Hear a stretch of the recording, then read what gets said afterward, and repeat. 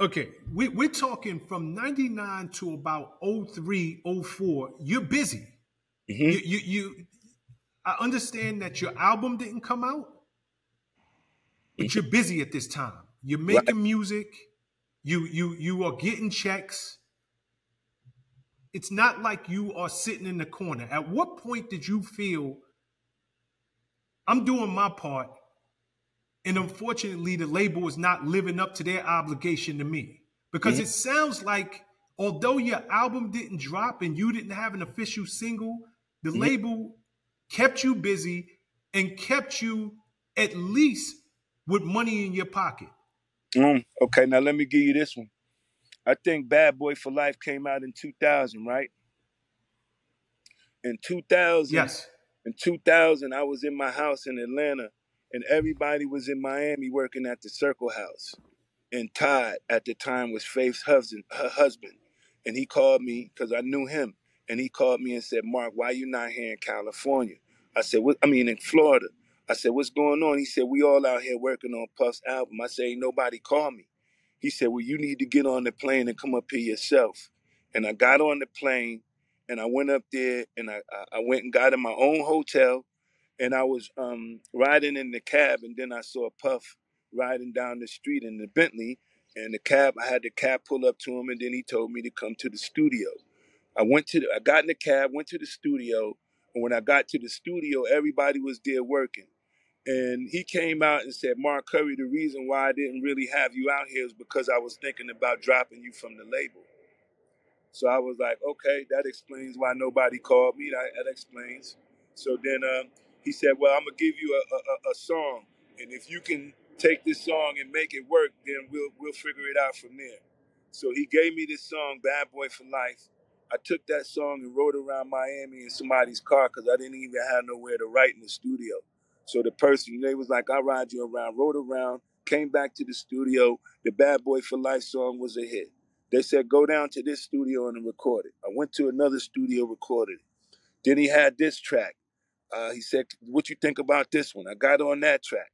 But as far as I'm concerned, if I didn't take the initiative to get out my bed and book my own self on a flight and book my own hotel room and carry myself out there, that none of that would have ever happened.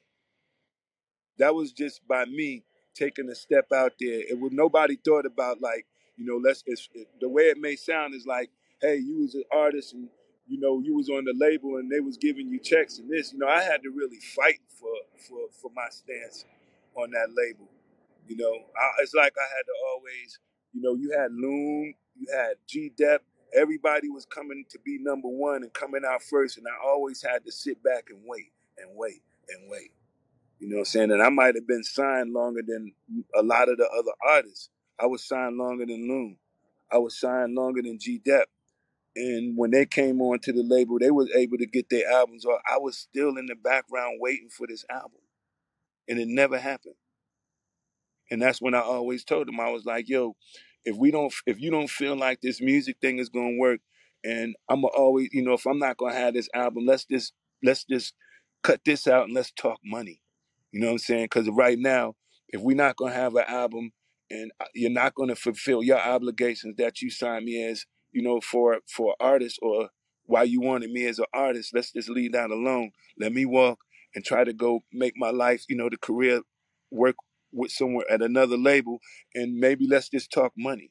Because it was a time when I was just real adamant about whatever the losses were, whatever it may have been, that I had to go. The reason why I don't have no album, let's look at when I didn't have an album, the things that, me being the artist, that it prevented me from doing. Like, I wanted to be a better father. Not saying that the music had anything to do with how my fatherhood situation would go, but I definitely wanted to provide more.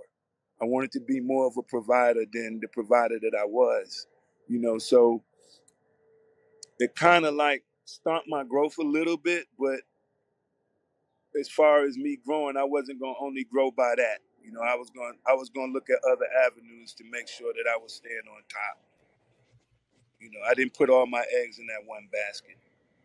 What's up, guys? Thanks for sticking with me to the end of the video. Truly appreciate you. If you like anything you heard here today, go ahead and hit that subscribe button. And if you know anybody that can benefit from this message, feel free to share.